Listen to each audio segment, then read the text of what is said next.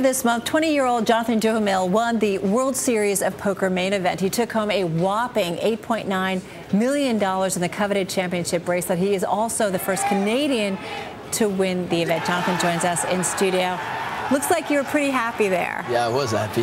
I just realized, man, I just became the world champion of poker, so it's kind of nice. Yeah, I was very happy. Did you feel along in terms of the tournament? Did you feel at some point, wow, this is going my way, or do you never feel that as you're going through the process? Well, going into the final table, I had a lot of chips. You had a lot of chips, Yeah, right? I was like the chip leader with 15 players remaining, so I felt pretty confident about my game. And but your chips went down at one point, didn't they? Yeah. At the start of the final table started, pretty bad, but I just, tried to keep my cool, kept my composure, and think about the next hand, what's going on. Right. I managed to get some chips back and go up again. What's the hardest thing as you're going through this process and you're playing, and it's a big tournament, a lot of money at stake? I mean, what's the hardest thing? Well, I think it's kind of very important to keep your focus. I mean, you don't want to let your emotions go over that.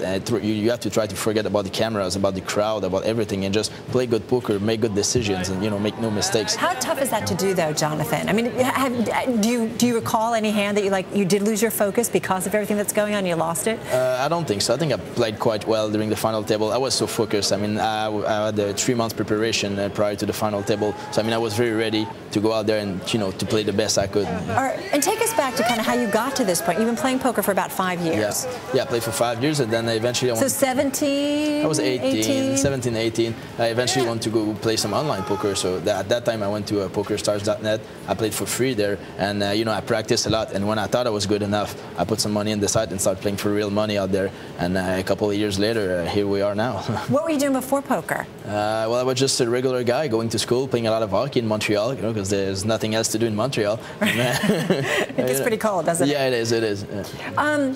What are you going to do with the money? And I know some of it actually goes to charity, correct? Yeah, the first thing I'm going to do is give $100,000 to the Montreal Canadiens Child Foundation. And those were the guys we saw cheering you on at the end, Well, right? yeah, just all of my friends had the Montreal Canadiens jersey on. And I think it's just we're all Canadians fans out there in Montreal. Right. And then after that, I'm going to be traveling a lot, play the big tournaments. I want to test myself against the best poker players in the world. Right. The next stop is in January at the PokerStars Caribbean Adventure in the Bahamas. You guys always play in the coolest places, don't you? Oh yeah, it's a lot of fun. You're traveling, go to different countries and play poker. You got to tell me about, because you actually had, everybody has to do a buy-in for the event, right? You have to ante up, what is it, like $10,000 or something? Yeah. Anybody who plays in the tournament. Yes. You had a friend who actually chipped in, what, I think about $100 or something? Yeah, well, the guy's my best friend. He's begged me for almost a week. I'm going to give you $100 and I want 1% of your main event. And I was saying like, no. And finally, he convinced me. So, the guy's a very good friend of mine, and he is, he's studying to become a high school teacher.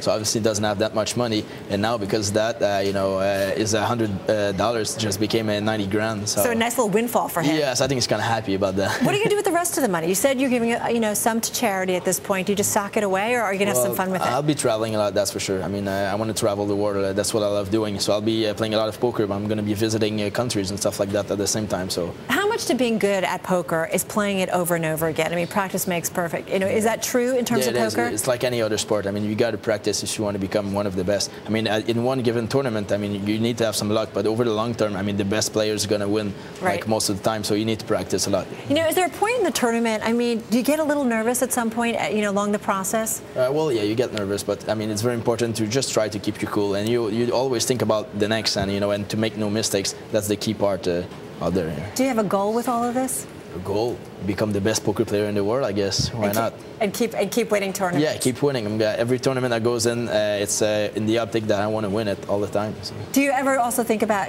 writing a book or something? You're talking strategy. I mean, because how much? I mean, there is strategy in terms of poker. Yeah, there is. We'll see. I have a lot of projects. Writing a book is one of them. So we'll see over a couple weeks or years, probably a couple of months. Let's say a book should come out. One thing I want to point out, and it's funny because we've been following this story going back a couple of months, and we noticed that in terms of the tournament, some of the final round, so many people are pretty young. You're 23 years old. You've been playing it for 5 years. But we are noticing kind of a shift in terms of the trend. What's going on with that? Why are we seeing kind of younger poker players at this point? I think it's kind of the online factor.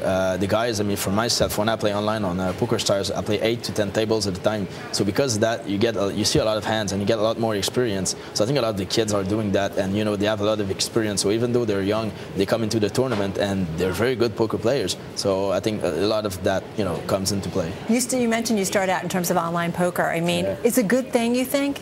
all the online poker games that we're seeing? I think as long as you keep in mind that it's a game. I mean, you're playing for the fun of it. As long as you keep that in mind, there's no problem, I think. All right. So what's next for you? You said you're going to take some time off. You're going to do some travel, and then you've got another. When's your next tournament? Probably going to be the PokerStars Caribbean Adventure on January in Bahamas. Probably going to be the next one. Maybe I'll go in. There's another PokerStars one in Prague in December. So if I have the time, I'll go there. That's for sure. I'm just going to be playing a lot of those tournaments. I'm having fun right now. So. Hey, listen. We know Matt Miller, who's my co-anchor. He's not here today, but loves poker, plays it. I mean, what's your advice to all those people who play, just for fun out there? Well, he plays for money too. Well, I would say, you got to bluff sometime, but don't bluff too much. Don't bluff too much. Don't bluff a little bit, but not too much. All right, some good advice, Jonathan. Thank you so much. Good luck on everything. Good to have you here and here. Thanks, Jonathan. Say your last name because I mangled it. Duhamel. Duhamel. Okay, love it. Jonathan, thanks so much. He is the winner of the World Series of Poker main event. All right.